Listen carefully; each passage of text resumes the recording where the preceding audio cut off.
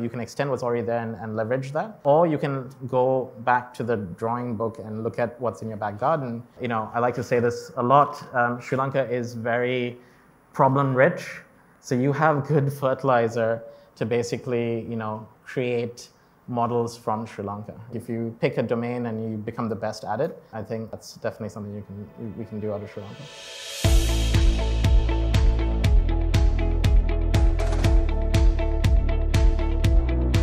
Thank you, firstly, to the panelists. Thank you for taking the time to be with us.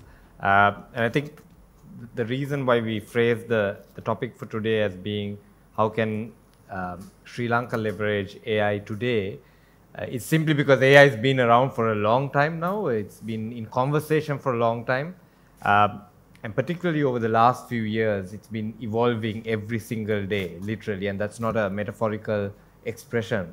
So really, I think the discussion today is really what is happening currently, and in the very short term future, what can we do to better leverage it? So I'm going to straight away dive into it, and maybe Jeevan, I'll start with you.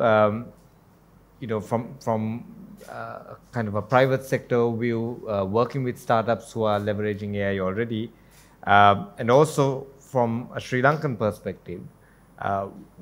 What are your kind of overview on the AI space and some of the concepts, business models coming out of using AI at the moment in business? So I think before I get into the hot topic of ChatGPT, I think let me just lay, I think what we've been doing ever since I was SLASCOM chairman. One of my main mandates was actually popularizing the concept of AI. And I think we kind of did that because the two presidential candidates the year after I was chairman mentioned AI in their national AI policy. Of course, they didn't quite understand how AI was to be used, but at least in terms of popularizing it, I think it's become a topic of mainstream discussion. Even recently, I think President Ranil said, "Hey, we need a task force on AI, and what we need to do to kind of get there." So I think the question was, how do we use AI, or how can AI be leveraged? Well, first of all, I think we all need to start our digitization journey, right? Which is a very basic level thing, right? Because if you can't build AI models on top of on paper, right? So you need to start. Most companies have yet to begin their digital journey, and I think that's a call for private sector, and most private sector organizations are now figuring out ever since COVID, and COVID was one of those kind of turning points to enabling people to get onto the digital journey. I feel globally, it started to happen where you had a lot of demand for people, going digital. So once you're able to go digital, and this has to be driven by both private sector and government sector, where government, every kind of, if every institution has an open data policy framework, and I think there was some good inroads by, for example, the ICTA to kind of set those frameworks right, where you can use data generated by them and build services on top. That's the data that the startups need to kind of build, faster, better, quicker services, right? I think we're in this world of, we're starting to enter generalized AI now with ChatGPT, which is become this huge phenomenon now, where a lot of things are possible very quickly, right? And I think I would encourage more people to play around with what's possible. You can use ChatGPT now to do research. You can use ChatGPT to do content generation. You can use ChatGPT today to do marketing, generating marketing content, et cetera, et cetera. And I think of course, the one caveat is once you do that, you don't really own the model. So I would recommend people to maybe start on leverage on what's there. So for example, ChatGPT, and basically as you kind of leverage ChatGPT you can build your own LLM. There are open source LLMs available by storing the question and answers or FAQs or whatever content that you have that you can train your own LLM on and kind of go, right? So there are lots of possibilities to now scale and grow, and this race towards generalized AI with ChatGPT and et cetera coming on board, I think just makes things very, very exciting. And you know, there's not a dull moment in AI, and I think 2023 has been deemed the year of AI, so it's going to be a very exciting year for AI ML.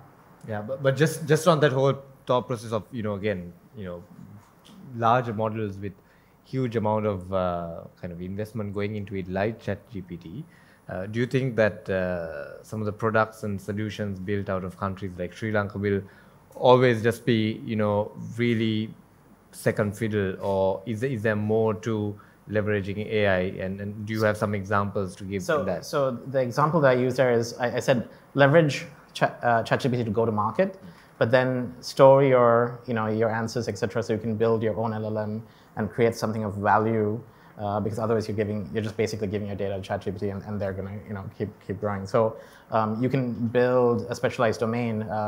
We're about to release a ChatGPT model for agriculture, for example, right? Very specific domain expertise in, you know, for Sinhala, Tamil, et cetera, coming out end of this month. So I think you can kind of use what's, you know, you can extend what's already there and leverage that.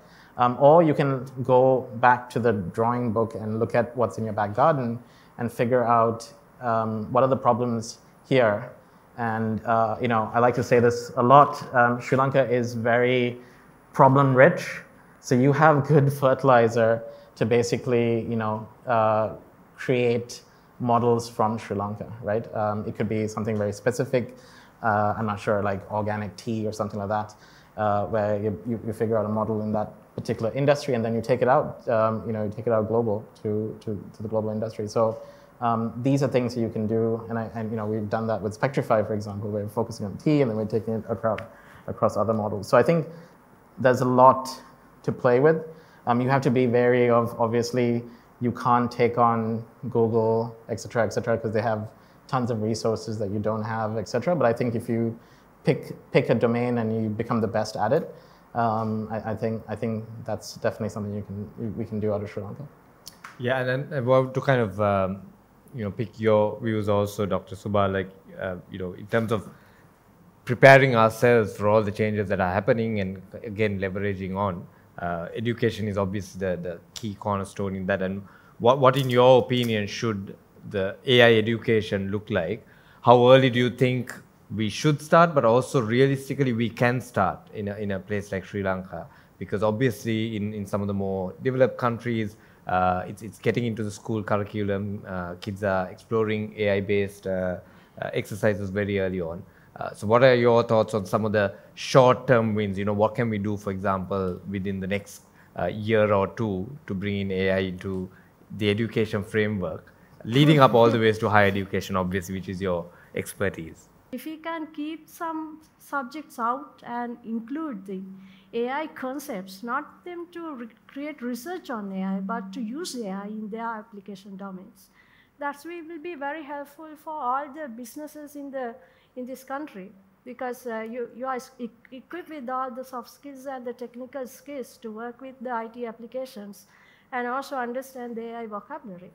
So that's, if it takes the IT industry today also, we have problems with the business analytics. That's difficult to communicate the IT vocabulary. So that's an issue for us. That's, the person is good in marketing, but he cannot sell AI product. That's an issue for us in the IT industry today. So if we can, at the A-level curriculum, if we can get these skills and the subject streams included into this other disciplines, not the computer science and IT, as the users of this technology, that will be a great help for the rest of the university curriculums as well. And even the student doesn't go to the university, still he's having a sufficient skill on this AI and his business domain. And when it comes to the universities, I think the universities have to modify all these examinations. I think recalling the memory of how well you have stored the algorithms and the theorems, I think we have to stop it now. And I think ChatGPT can do it now, so now we don't need to train our students to do that. So what is important for us is to, the problem in the university, I'm talking about not the users, but I'm talking about the creators of this technology. What we have to focus on, can a person realize the solution in terms of artificial intelligence? And is that possible? Not to plug and play the APIs available. That can be done by any developer.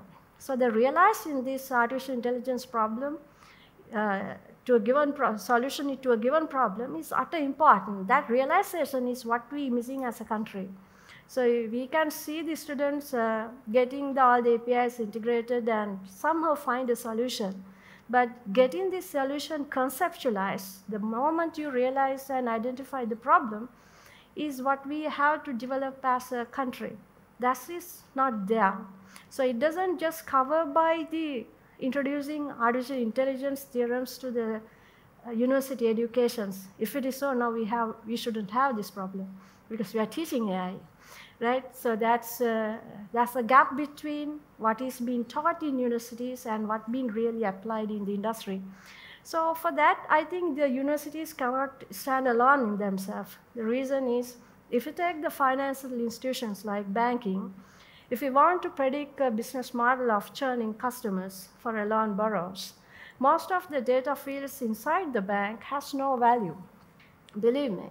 Because if you get the corporate users, the most of their external market fluctuations and how it affects their business is outside factors, share market pricings and the government regulations and the neighborhood market fluctuations.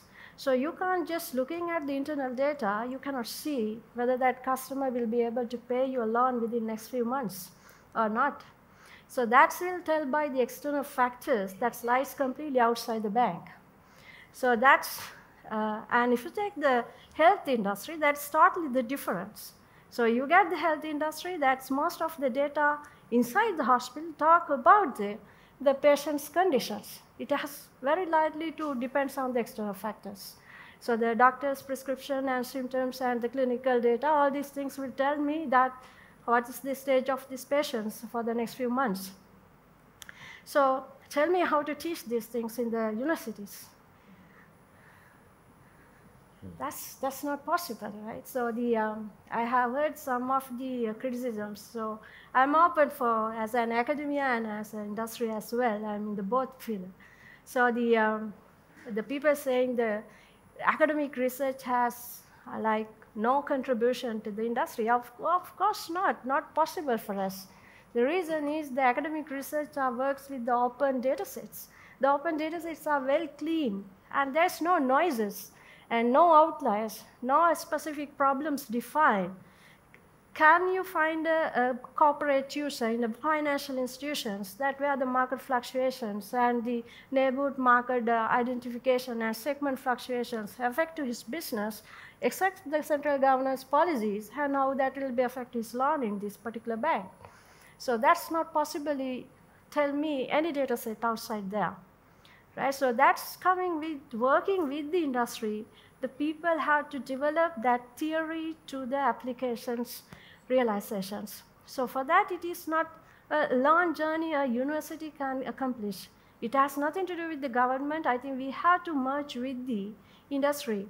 So as long as the industry come and give this gap filled, this gap will never be filled by the university alone. So this is the curriculum teaching artificial intelligence. And if I am the person teaching in my faculty, there are deep learning and neural networks, or my students, that it's very, for me, I can say this is the data set and how the fluctuations and external factors are. But for them to realize it, they should feel that data. They should feel the features are failing. And the feature engineering processes are failing, they should fail it. Once they feel these pre-processing and feature engineering processes where these hiccups are happening, then they will realize what algorithmic improvements and how the model should be further improved to tackle these issues in this particular domain. That's come with the data, and that's when the background, the curriculum can give. What is neural network only? I can teach, okay, this is how you can model the neural network, but for this particular domain, to handle this uncertainty and noises present, and where the fluctuations are happening in the external environment, how you can predict the internal element next movements, is completely impossible for me to teach inside the classroom, right? So that's the industry needs to collaborate with these universities very closely. And because for me, the business knowledge might not be there to realize that problem is existing inside that entity. And I could not realize the problem, I cannot formulate a solution. So I can formulate solutions for the simpler models and data sets available outside for me to train them. Okay, this is how neural networks is proven, this is how you do the coding. But to realize that solution, you should feel the data, you should understand, realize the problem. So I think instead of we talking about how university education should be changed, what's the curriculum? Of course, there are certain things the universities could do themselves, like interacting with the industry and working with the industry and bring the data inside and establishing these research laboratories. I think in our country, very few companies, I think, have sponsored the master research supervisions, so that at least 1 year master supervision, so master research completions. So if we could get that to solve some real industry problems for our students, I think that any curriculum will be enabled for us to realize that and fill that gap. Yeah. And Dr. Ruvan, would you kind of, as a solution-based approach to this, do you also think that, do you see similar views, or even something that you can add on to this? Very dangerous to have two academics in a 20-minute session, but so Jeevan was talking about business opportunities and, mainly looking at what we can export with this. I'm obviously on the public goods side, right? I think from that side, what this technology can do is basically open the black boxes, right? And we can all see these black boxes. One is a law, right? The law, right? We are totally dependent on lawyers, right? We have no clue, so we go to a lawyer and ask, how. So can you imagine if you have a Sri Lankan law large language model, legal law large language model, we don't have to do that anymore, right? In fact, the judges will have to look at, what the system is going to say, right? So the only problem is quite a lot of resources if you want to train a language model from scratch, right? That's a challenge. For medicine, that's another black box, right? We just go and ask the doctor and we kind of say, yeah, and take the medicine, right? But that's a little less of a problem for us because medical knowledge is more or less global, right? And there's a lot of work on clinical LLMs. I think we can tap into that and make people aware that, you don't have to depend on your doctor. You just go and ask that first. I hope people do that with drugs already, right? Already we can do Medline and things like that. So that's about, so how do we open these black boxes that keep citizens trapped? On the education side, Subha has given a very comprehensive answer. Let me just say, theoretically, say these bunch of students, right? These are really smart, self-motivated students. Basically, you don't have to go to class, right? If you're self-motivated, you can teach yourself using these technologies, right? I can remember my son came and said, this lecturer, has a book and is teaching, but there are lots of gaps. So I said, just find out the name of the book, and of course, luckily there were, Z library and all these things. And once you get the book, you don't have to go to the class because you have the whole thing, right? And these people, obviously do that. So with this kind of generative AI, you don't need to read the book also, right? But you need to be able to ask the right questions. So for self-motivated people, I think, not just university, even school, this technology is completely disruptive. For those, I think only about 10% of Sri Lankan students are at that level. So what do we do with the rest? I think we teach them prompt engineering, right? We have to teach them because they will not be able to do it by themselves, right? So you guys can teach them, right? How do you, because, yeah, you just go and say, like those days we used to search Google. We just go and say, I don't know, some nanotechnology or something, and you don't know where to start, like 100 documents, and you do. So similarly, if you ask a very basic question, you will get a very basic answer. So how do you improve that? And the good thing with this is that your questions will be your questions, right? So the other day, someone was having a shower and was wondering why the water doesn't go into the navel, right? So you can go and ask, or you can ask whether do all mammals have actually this happened to someone. And so I said, just go and ask. And then they came and said, yeah, actually the marsupials don't have an umbilical cord. Even I didn't know that, right? All the other mammals have, apparently. So see, it's curiosity driven. So you kind of give them the curiosity to find out things. So I mean, unfortunately, of course, you will not be able to get high marks at the exam because the correct answer is what's in the teacher's head.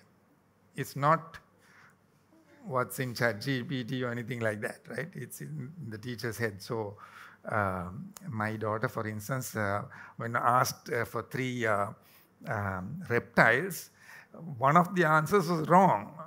But she came and said, I saw this in the zoo. Yeah, it was a gharial. Even I didn't know, to be honest. But there is a crocodile-like animal called the gharial, which is endemic to our region. But the teacher, of course, marked it wrong, So there's a difference between getting good marks and the quest for knowledge. These two are two different things. So if you don't worry about too much the marks, then I think you need to just expose them to this. The group I mentored, right, they,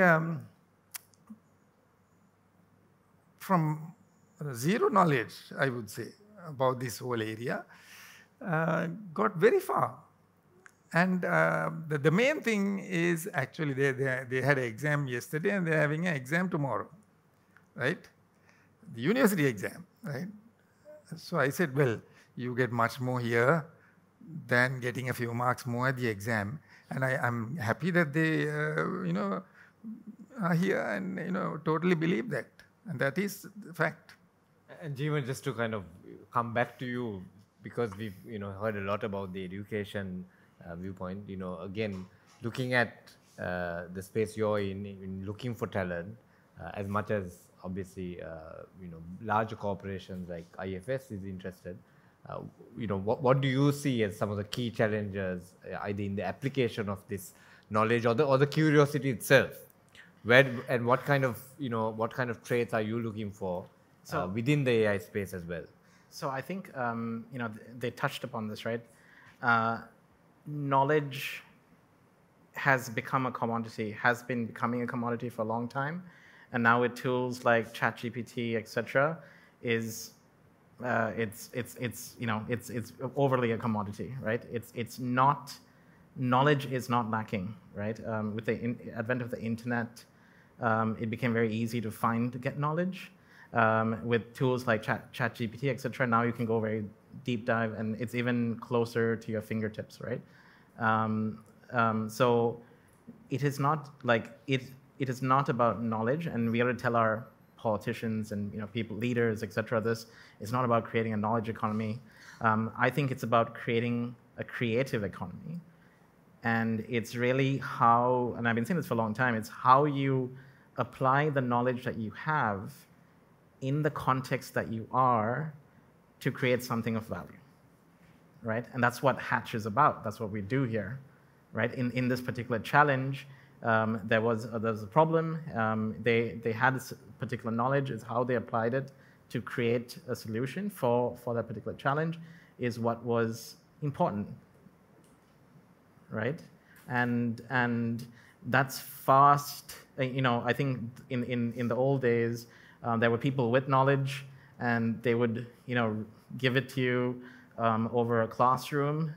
That's fast disappearing, right? The old way of education, and I think she's talking about that. It's like, okay, how fast can you solve a problem? How fast can you be of value? I used to think there would be certain types of knowledge domains that maybe AI couldn't solve, like philosophy, for example. But yesterday I had a very interesting philosophical conversation with ChatGPT. Brenda, I don't need you anymore. I think it's fast. Knowledge is being fast disseminated, and it's how quickly you can use the knowledge you have to do something creative. All right. So just in the interest of time, I think we'll take a few questions. You can direct it at any of the panelists, or maybe something that you want general comments from all three of them. Feel free to shout out your questions. What's the process of changing the university curriculum? Because the curriculum has a gap, and then who's responsible for that? I think universities are, sorry to say this, guys, but going to die. I don't think university is going to be needed anymore in the future. I think. So from the two doctors, I think obviously the computing departments have to take some responsibility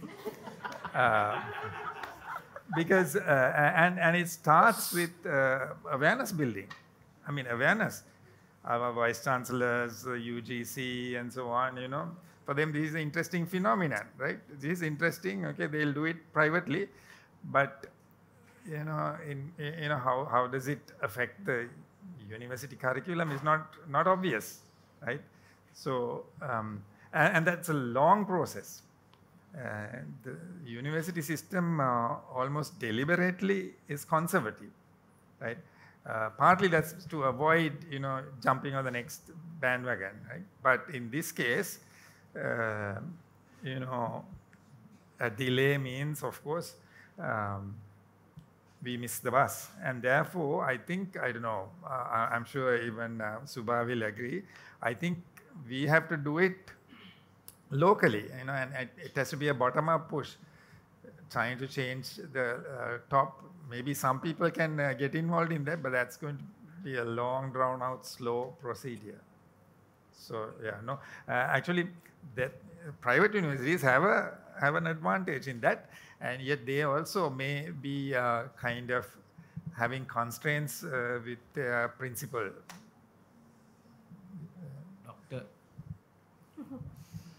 Dr. Subha, anything to add to that? Or? Yeah, my experience with the University of Moratuwa a little bit different. So we have the BSc AI that's already started in 2 years ago, and we have MSc AIs, and IT faculty of University of Moratuwa have all the latest subjects streams included in all the 3 curriculums, including IT and ITM and CS engineering have very good curriculum covered in artificial intelligence and electronics as well.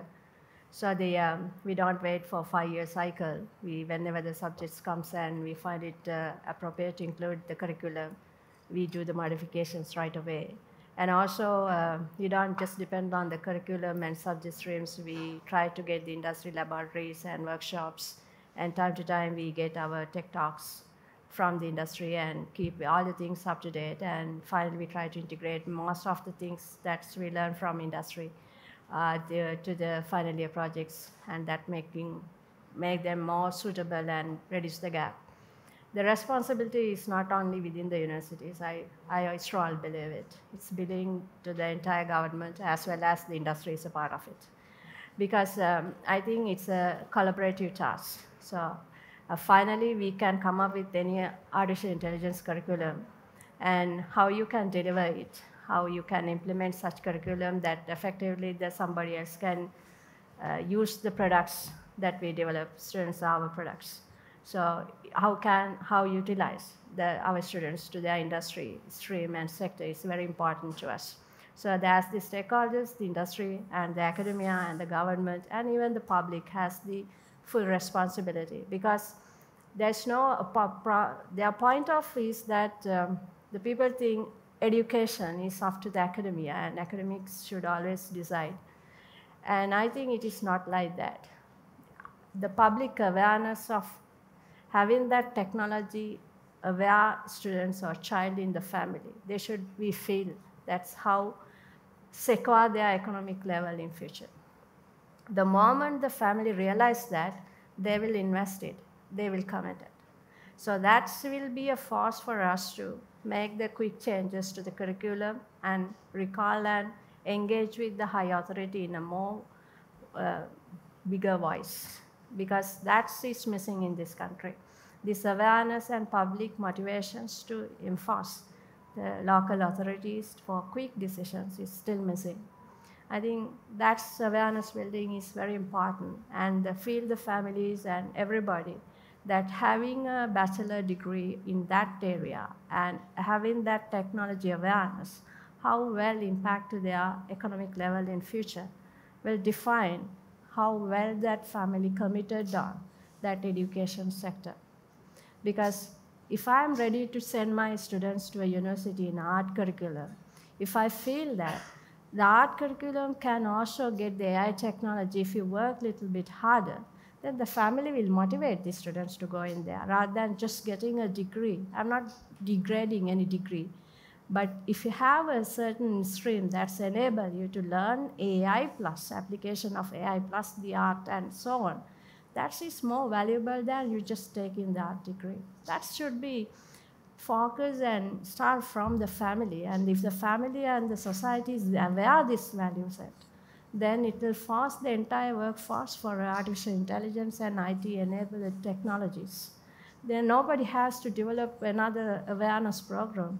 So if we can develop this awareness to the society, the students will stop taking, I would say, taking streams, which is not very demanding. You find very difficult to find jobs. They will automatically move into that area and start learning, and that will give them very good competitions. I personally believe the private universities to the 100%. I believe the best guy will come the first place, irrespective of whether it's government or private sector. The student should get the equal chance to be the best place. If he has the knowledge, he should be in the best place. So it doesn't matter which is stream. It doesn't need to be through the university of either private or public. It can be definitely from all level as well. But the given moment, if that student process a good knowledge, he should have that ability to perform into the level of expectation. That should be the best student of this country. So that's what I believe the education sector should be looking into. Thank you. And just because of the interest of time and because particularly I think the participants are also eagerly waiting for the next phase, which is probably the announcement of the results, we will have to wrap up. But thank you very much, Dr. Ruvan, Dr. Subha and Jeevan, for participating in the panel and for your time. Thank you very much.